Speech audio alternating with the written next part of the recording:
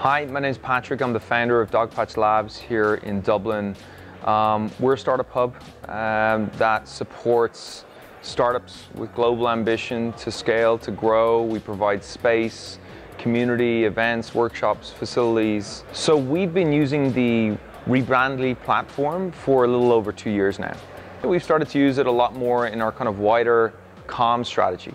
So we'll take links and put it in our internal documentation, we'll put it in our Slack channels, so we can sort of use the analytics function to kind of understand how many people are actually engaging with the links and the content associated with that. So we never really consciously thought about how we use links as an organization. I mean, kind of everyone on the team, I guess, did their own thing. I guess it was a little bit over the place, to be honest, but it's nice now to have like one platform and a sort of a plan around that, and everyone on the team has access to it, and we kind of use that to collectively set a new standard in how we communicate. So we use dogpatch.click quite a lot, and I like that because it's our brand name combined with a call to action, and so that sort of, I think, is useful in terms of communicating that there's a lot more useful information if you click through. We also do a lot of events here in Dogpatch, so we'll buy certain domains around that some of the time as well,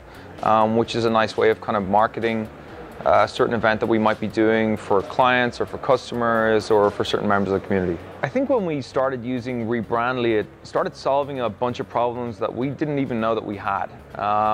We didn't really have a URL strategy, and the team was doing all kinds of different things.